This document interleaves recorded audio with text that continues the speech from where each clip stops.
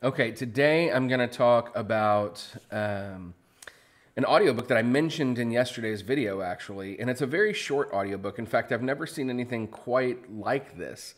It's an Audible original. It's only about an hour and a half long to listen to, but it is called Break Shot, My First 21 Years by James Taylor. There we go. All right.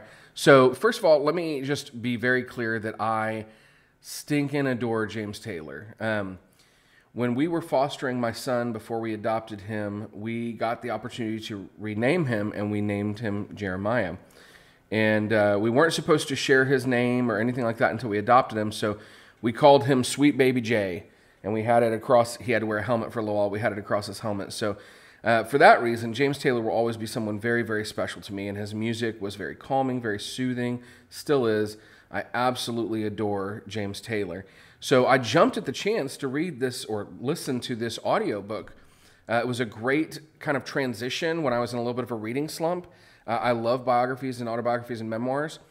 You would think in an hour and a half that he really wouldn't have a lot of time to get into any crazy stories, you know. He does talk a lot about his childhood, which is really interesting. He grew up with a lot of privilege and a lot of heartbreak. But also, he goes into, there are some stories where you're like, oh, so those are crazy things that someone experienced, and yet here we are. You survived somehow.